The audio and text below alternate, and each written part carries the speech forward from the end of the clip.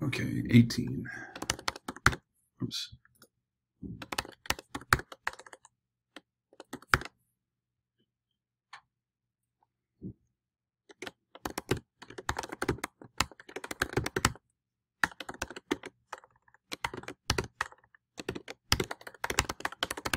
Okay, let's interpret this one together really quickly here.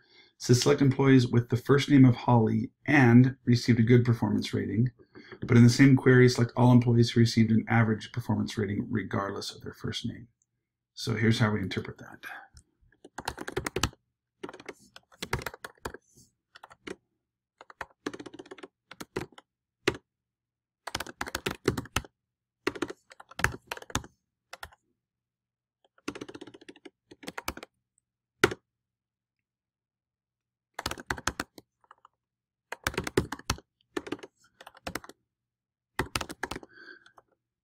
Okay, here's how it's going to work. So, and acts like a multiplier or divider, where in the order of operations that's performed first, meaning it's going to tie these two criteria together, or it will only have to be average, meaning it won't require this.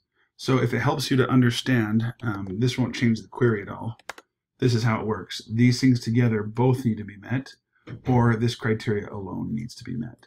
But parentheses aren't necessary because the and will automatically tie the two of those together.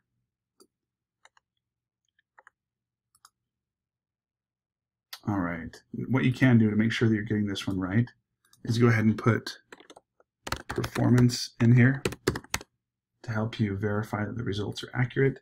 So you can see, okay, I've got Holly and Holly. So here's so one criteria is first name Holly and good, and that's where this one comes from. Then the other criteria is also include in these results anyone who's average, which includes the other Holly because she's average. Once we verify that it's right, we can take that off and we're good.